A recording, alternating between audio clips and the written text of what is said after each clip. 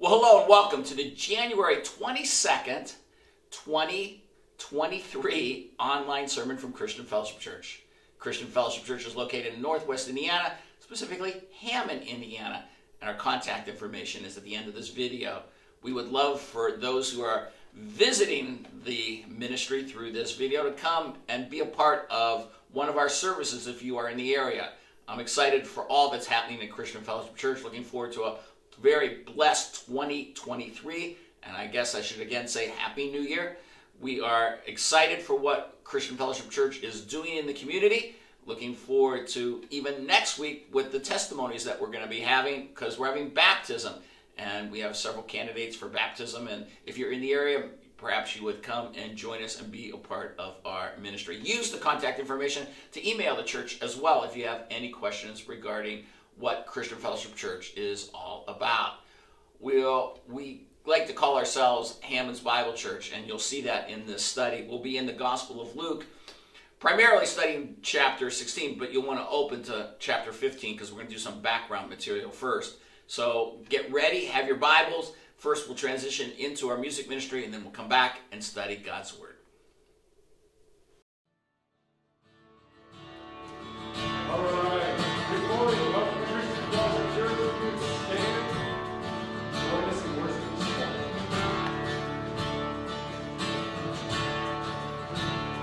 Praise the Lord,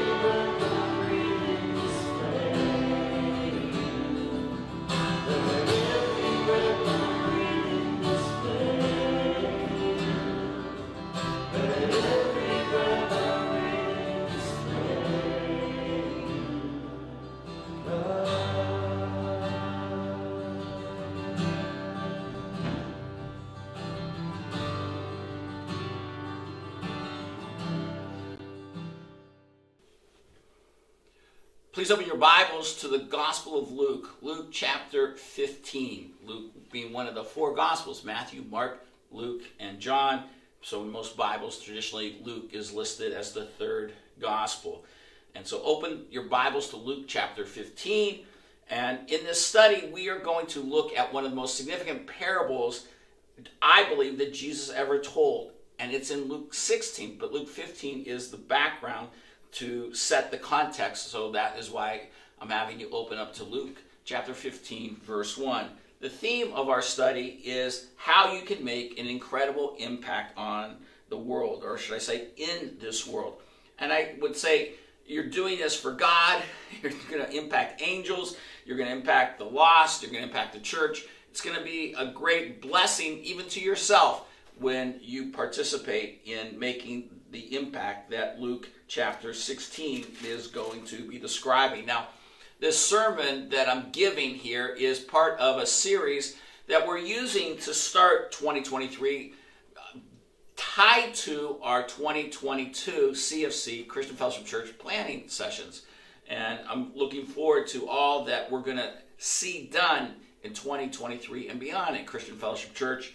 And last week I told you that we have a new vision statement, we have a new mission statement, and I'm excited as we work out the details of fleshing that out and having the goals that came out of this planning session to be implemented in our church. Now, our new vision statement, remember, a vision statement is the larger, bigger picture, is to know Jesus and make him known in our communities and among the nations. And that's what we want to do. We want to make Jesus known, and we want to know him ourselves. And then we said the mission statement, how this is going to be fleshed out, is to glorify God by making disciples through the power of the gospel of Jesus Christ.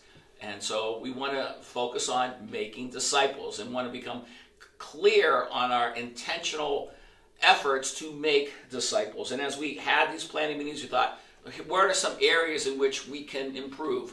And we came up with 6, and we talked about achieving better visitor outreach. 2nd, increasing involvement by those who attend CFC. 3rd, by stressing education of expository teaching, the methodology, and the accompanying theology. We talked about prioritizing and increasing evangelism through teaching and events. 5th, prioritizing and increasing the use of spiritual gifts through teaching and service involvement. And 6th, the prioritizing of the creation teaching through teaching opportunities in events. And last week I focused on 2 of those because I talked about involvement and I talked about spiritual gifts. And hopefully you know your own spiritual gift. Then I would greatly encourage you, if you don't, look at the video from last week, listen to our podcast as well, and see that there are some really good indicators from Scripture on how to identify your spiritual gifts from 1 Corinthians chapter 12. Well, as we are trying to increase our discipleship and make it very intentional, I always point out that, some churches you go to and they'll assign you someone who's discipling you. And that is not, we believe, biblical. For example, I'm not Jesus. I can't take 12 men and make them into my image. God has given us the spiritual body to work to all disciple one another and work that out. But there is the reality that if I function as a teacher and you're listening to me, I'm discipling you.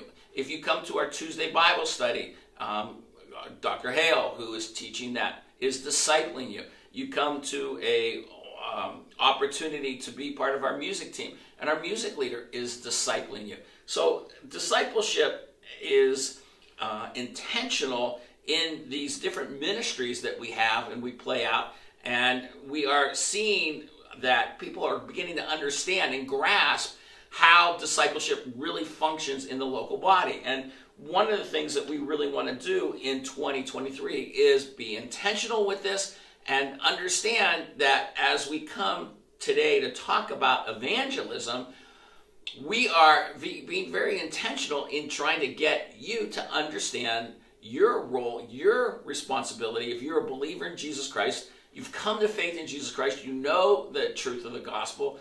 The most important truth and reality, I believe, that any human can encounter because it's not just my opinion. When the Apostle Paul tells us in 1 Corinthians chapter 15, it's of first importance. He's laying it out. And 1 million years from today, everyone who's listening to me is going to be alive. You're either going to be in a place called heaven or you're going to be in a place called hell. And it's all what you've done with Jesus. How have you turned to him and bowed to him? Excuse me. Or have you rejected him? And the gospel of Jesus Christ is a very clearly clear message that we're sinners and that we're in trouble. Their sin has caused us to be separated from God for all eternity unless it's paid for. The only answer is Jesus Christ. He's God and man who died on the cross to pay the penalty for our sins. His death paid the penalty. His resurrection shows it was complete. His exhortation to us to now is to believe upon him. And as he even tells us in the Gospel of John, blessed are those who believe and yet do not see. And I would encourage you, search out the scriptures. Read the Gospels of John or Matthew, Mark or Luke to learn more about who Jesus is. His claims to be God beyond a shadow of a doubt. His exhortations to repent and to turn. Okay? Turn from your false belief and turn from a system where you have yourself on the throne. And so as we come and we realize that we would have been separated from God for all eternity and we have this incredible salvation, we want other people to enjoy it as well. And that's what evangelism is. Evangelism defined is sharing the gospel of Jesus Christ with an aim to conversion. We just don't want to tell people about Jesus. We want to see them converted and make no bones about it. And so as we come to this passage in Luke chapter 15 and 16, we're seeing that as Jesus is getting closer to the end of his physical life, I say his time on earth, he is, I believe, stressing the importance of understanding that this is God's heart, that God wants to see people saved. And I think the passages in Luke 15 and 16 are ones that Christians should be regularly reading. Now, let me just pick up the context. In Luke 15, we know that Jesus is maybe about 6 months prior to his crucifixion. How do we know that? Well, we know from Luke chapter 9 that it talks about how Jesus has now set his direction to go to Jerusalem. And from chapter 9 to 19, out of the 4 Gospels, you get this long section of Scripture that deals with maybe 6 to last 9 months of Jesus' life.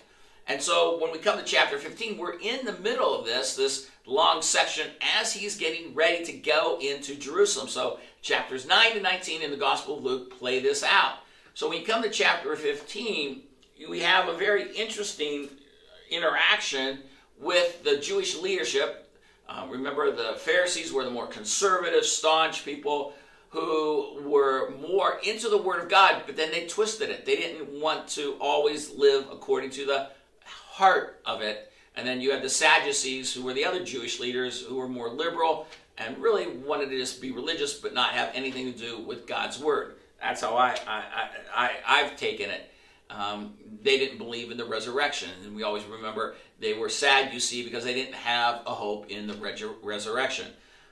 As we come to Luke 15, verse 1, it says, now all the tax collectors and the sinners were coming near to him to listen to him. We're speaking of the context of people that were often outcast in society. Tax collectors would be traitors, people who have betrayed the Jewish people. Sinners would be people who were maybe the drunks, people who were the prostitutes, the sexually immoral, and they're coming to listen to Jesus.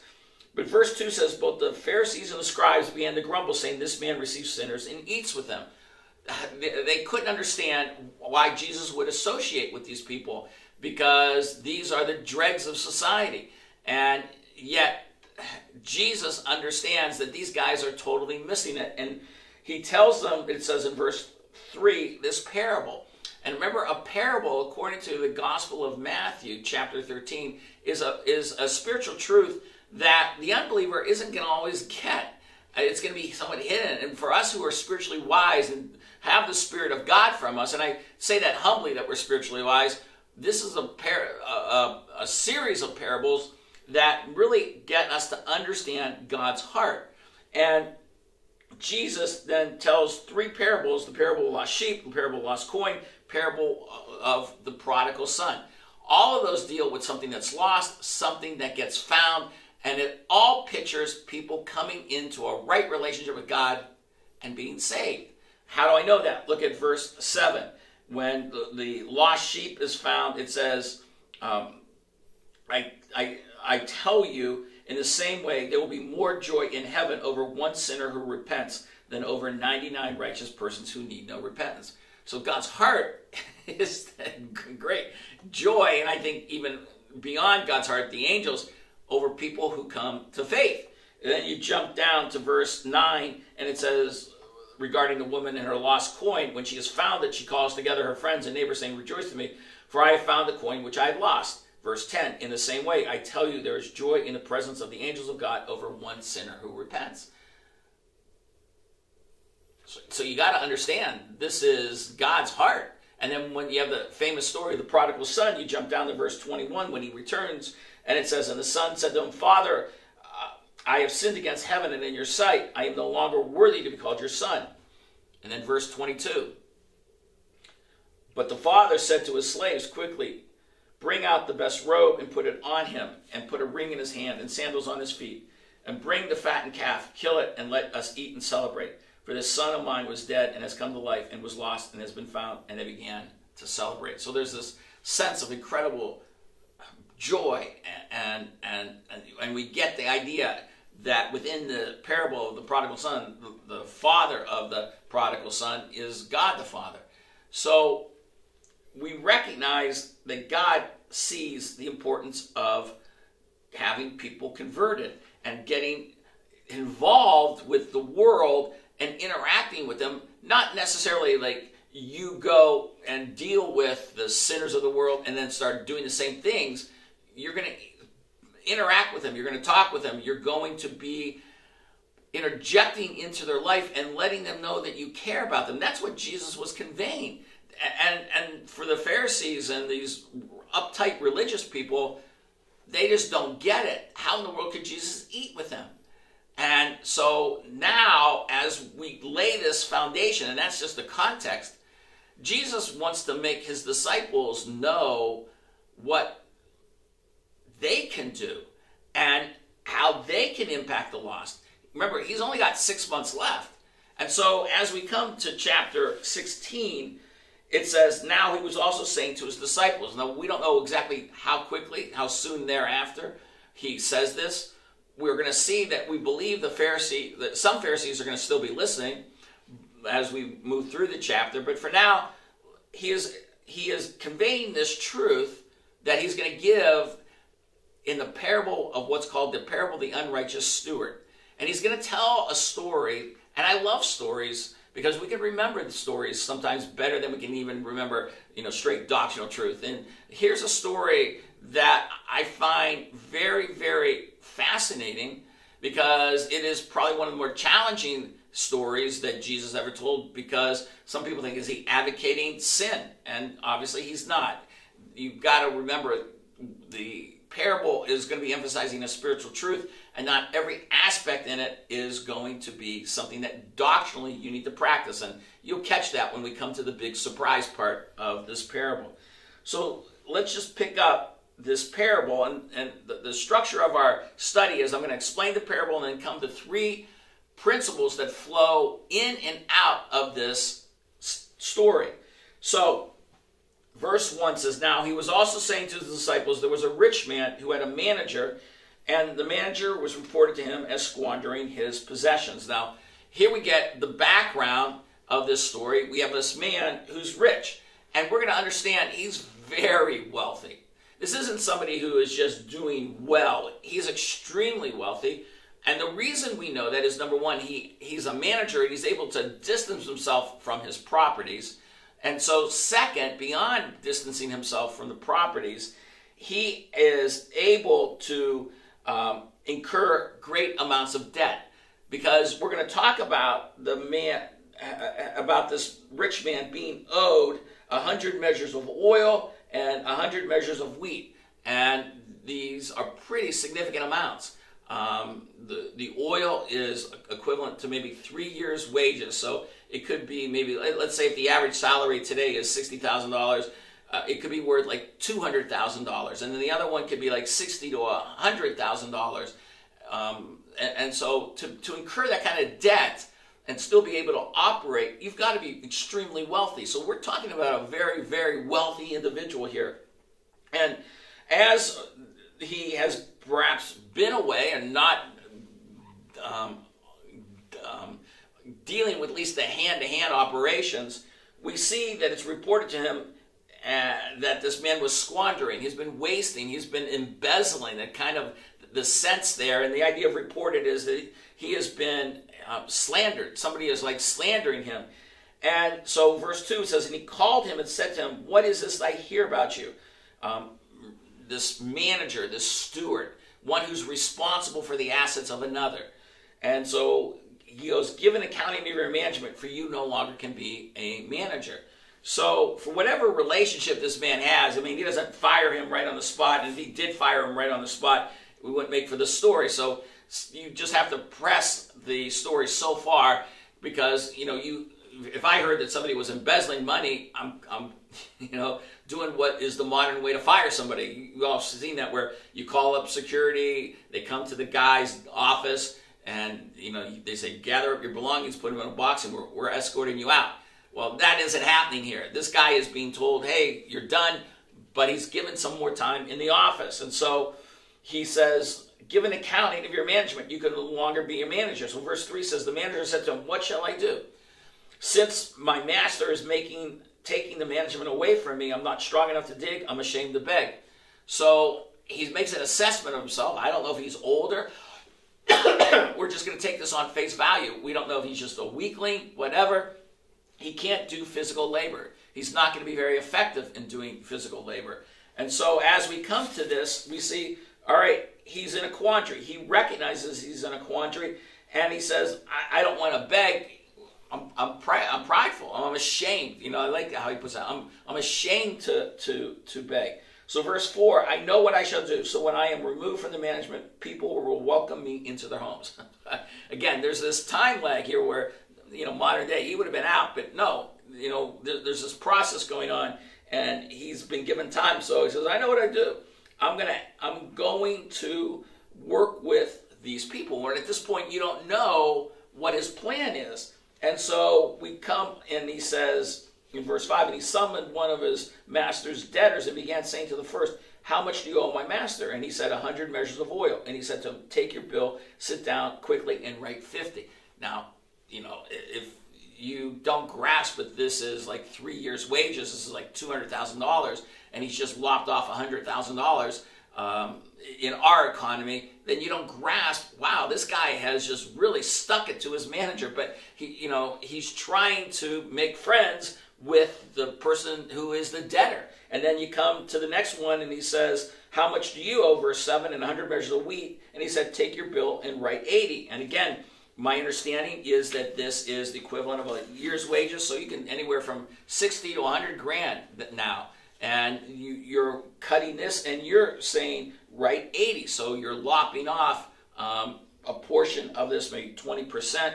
So, if it's 100,000, you're lopping off $20,000. And so you get the picture here that as we're seeing an example, we don't know how many people he did this with, but this is just the example of the people that he is cutting their debt. And at this point, you're thinking, man, if the owner finds out, boy, are you even in more trouble? Because in today's economy, this is, something you can be arrested for. You put in jail for this. And so verse 8, here's the surprise. And his master praised the unrighteous manager. You catch it? He's unrighteous. He's been stealing, we believe, prior to this, and he's now stealing all the more. He's doing this for himself. All right, so why would you praise? Well, because he says, for the sons of this age are more shrewd in relation to their own kind than the sons of the light. Now, what he is saying is, this guy understands the way the world works. This guy is understanding that, people would be in debt because they don't want him coming back to the person they owe and saying, if you just lopped off $100,000 off of my debt, and I'm going to maybe put you up in my guest house for a week or a year or something like that, and it's only going to cost me $5,000. I surely want to save $95,000, right? You understand what I'm saying? So the idea here is the idea of the shrewdness, the wisdom of being, manipulative and getting it. What drives people, and what drives people today is money and being taken care of and making an impact, because people of the world love money. They love stuff. We live in a world, as God tells us, do not love the world nor the things of the world. We have to remember on the flip side, the actual opposite is that this is exactly what people do. They do love the world. They do love the stuff of this world. And we must understand that. And we who are believers in Jesus Christ are being rebuked here. We're being told the sons of this age, all right, meaning the unbelievers, that's an expression for unbelievers, are more shrewd in relation to their own kind than the sons of light. That the sons of light would be the Christians. It's an expression for people who are followers of God. And what God is basically telling us here, Jesus is telling us here, is that the world gets how to operate within this world. And the challenge is, do we? Do we understand? If we want to operate within this world, well, are we trying to achieve a status up the economic ladder, up the social status ladder? No. We're trying to impact people for Jesus Christ. Remember, our vision statement is to know Jesus and make him known. That's what we want to do in our communities and among our nations.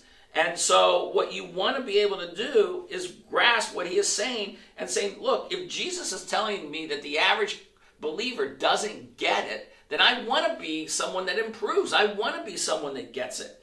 And so here's our first principle, that number one is you need to use your money to influence the lost.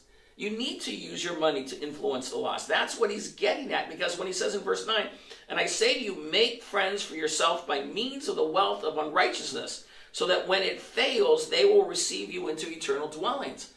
What he's saying is make friends, and people in friends in this idea is the idea of making fellow believers.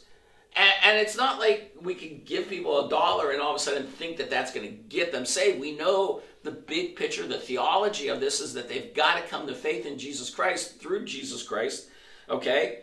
But the idea, in James, when Abraham is called the friend of God, a friend is an equivalent of somebody that's a believer. And he says, make friends for yourselves by means of the wealth of unrighteousness. What's the wealth of unrighteousness? It's the world that the money system. The things that the world loves, the lust of the flesh, lust of the eyes, boastful pride of life. And we know Jesus lived within the world, and when it came time to pay taxes, he took that coin from the fish and said, pay my taxes with it. Because he recognized this is the way the world works, and we're in this world. But for believers, we've got to recognize our goal isn't the accumulation of wealth. It isn't how much money we have at the end. We've got to use our money in a way to impact people, to show that we're not trusting in this world, that this world isn't our end game. So make friends by means of the wealth of unrighteousness, so that when it fails, when's it going to fail? When this world is over, or when you die, right? Either way, you don't take anything with you. We've often said the illustration, when you die and they close the casket, you don't take your money with you in any way, shape, or form to heaven. You have to recognize that when it fails, it's done. This world system is not eternal. And so when it fails, they'll receive you into eternal dwellings, homes, and the places that are going to be forever. And he's talking about, being greeted by people in heaven.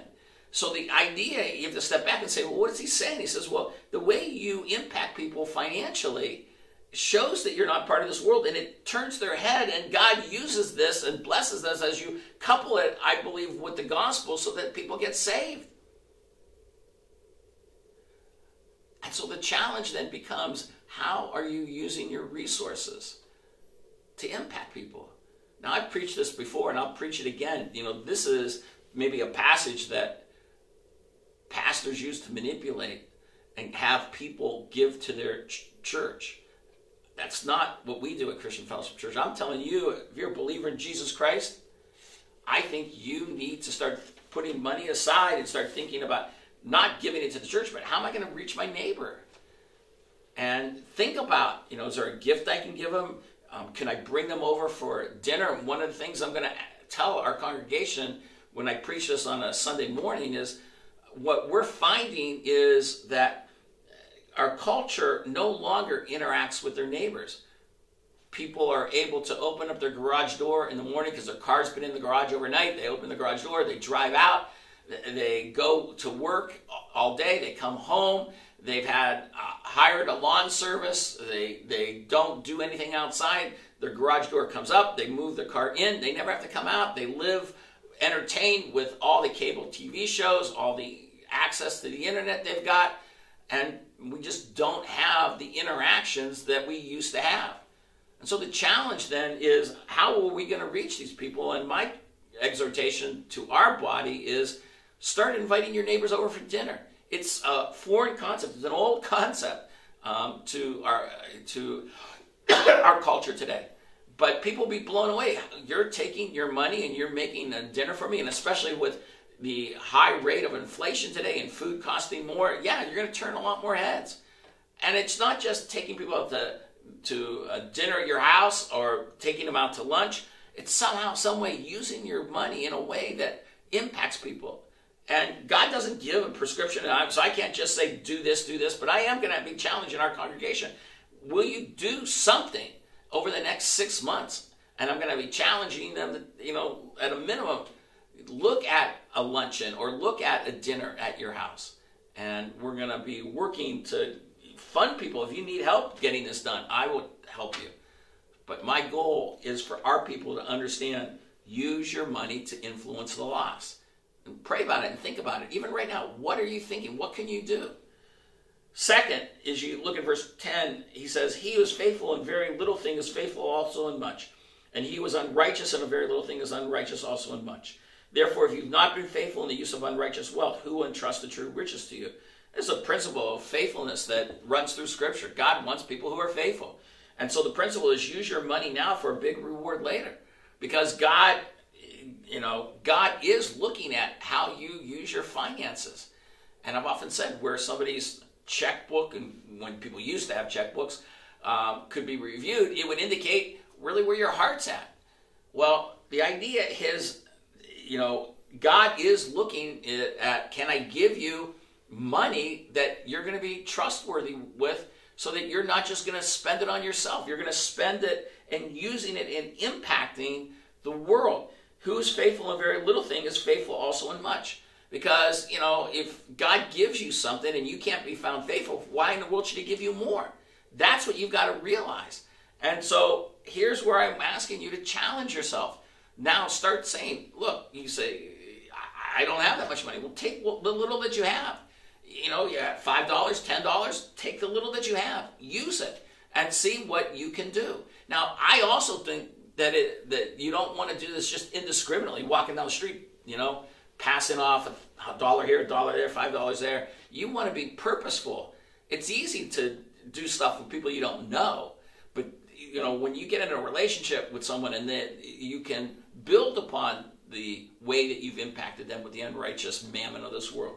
So if you're faithful in a little, you're not going to be trusted with more. That's the essence. But if you're faithful now, you will be blessed later. And we don't know how exactly all the rewards and all the responsibilities we're going to be given in heaven.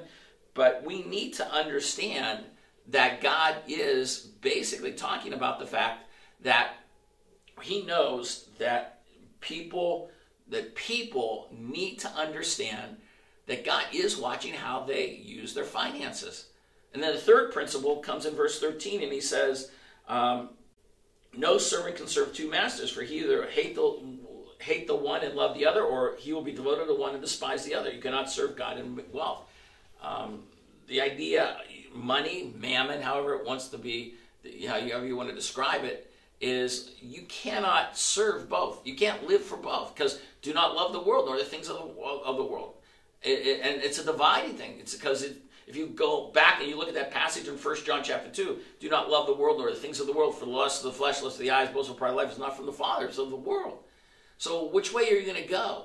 And if I've got money in my hands and now I'm going to give it to God or I'm going to give it to somebody else, if I really don't believe in the cause, it's going to be something that is going to be creating a lot of angst in me, because I don't want to give this. But if I'm recognizing the bigger picture, and I'm recognizing that God sees everything I do, and God recognizes that what gift I'm giving to impact somebody, He's going to bless, then I realize, wow, I want to do this.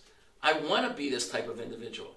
Now, part of my struggle as a pastor is I watch people, they'll agree with this, but then life catches up with you. And I see it often even in my own life, I humbly say. But I recognize the day and age we live, it's very evident people live for money. Our world lives for money, so when you're doing things opposite of the way the world, it does turn heads. I mean, I was going through some notes. I had one pastor's notes. He referenced how there was a man in 1990 who, during a stretch when a lot of people were being robbed for their Rolex watch. A Rolex watch is a very expensive watch. They're $10,000, $20,000 watches. The guy was robbed, and he wouldn't give his watch up, and he got shot because he wouldn't give it up to the robber, and he called out the names of his 3 children as he died, but he made sure that he still had his watch, and it was just a really sad story, because instead of saying, I'll give this up because my children and being with my family is more important, it was no, I'm not going to give up my watch. And we live in a day and age when people will die for the stuff that they have to have. One woman talked about the fact that when she goes shopping, it's basically her drug of choice. She goes, and this was a school teacher, she said, men don't understand that shopping is our drug of choice, she joked, while even admitting that some months her salary goes exclusively to paying the minimum balance on her credit cards. Walking through the door of the mall is like walking through the gates of heaven. And God made trunks for women to hide their shopping bags in it. And so we must understand that when we come to look at money, that we can't serve it. If that's all we're living for, that's all we're striving for, and we're going to accumulate it, and then you're going to, I believe in the end, find it empty, because it's going to fail. And ultimately, in the end, it's not going to be blessed. And ultimately, in the end, you're going to realize you serve the wrong thing. So you can't serve God over money. You got to make a choice. You have to choose who you're going to serve. Choose to serve God or serve God over money. That's my exhortation to you. Choose God to serve Him over money. And so how you're going to do that, I don't know, but I am going to challenge our congregation by June that you've done something. I'm hoping that for those who have the ability to bring people into their home, that you'll do just that. So, what are we talking about here? Well, we're talking about evangelism, right? And that's what we're trying to accomplish, and that's what we're trying to get done. We want to remember that evangelism defined is sharing the gospel of Jesus Christ with an aim to conversion. We need to tell people about the gospel message, and we're going to study that next week as we continue to keep before our people the goal of being good evangelists. Well, we got to know our message, and so I wanted to deal with evangelism first and then get into the gospel even more next week. But this passage is designed to get you to act with an intent regarding evangelism, to plan better with evangelism. And so listen, with intentional purpose, you are being discipled. You're told to put this into practice, and how you do it is up to you. I don't want to be a manipulative pastor saying this is exactly how it has to be done. I give you illustrations, but I'm hoping that some of it will be played out. whether you are doing it in a luncheon or a gift or a dinner at your house or something, please, please, please recognize the importance of this passage, because it matters where people spend eternity. And the only way to spend eternity in the blessed place of heaven, and recognizing heaven comes to earth, I got that, and we're going to talk more about that in future studies, is that God will let you in if you have a relationship with Jesus Christ. It's simple to have a relationship with Jesus Christ. Remember the ABCs. A, admit you're a sinner. B, believe upon the Lord Jesus Christ, that he was God, man, who died on the cross and rose again. And then C, call upon his name. Call upon his name in faith. For whoever calls upon the name of the Lord will be saved. Make sure that you have called upon the name of the Lord, and that others in your life have called upon them too. The only way they can is if you impact them with the gospel. Use this passage to remember. The Pharisees didn't get it. How dare Jesus eat with sinners? How dare Jesus fraternize with these people that are traitors? Well, because he cared for them. Because we've all started lost. None of us were close to God when we were unsaved. It is foolish for anyone to think that they were a good person worthy to go to heaven prior to coming to faith in Jesus Christ. So please, let's all get out and reach the lost. In Jesus' name.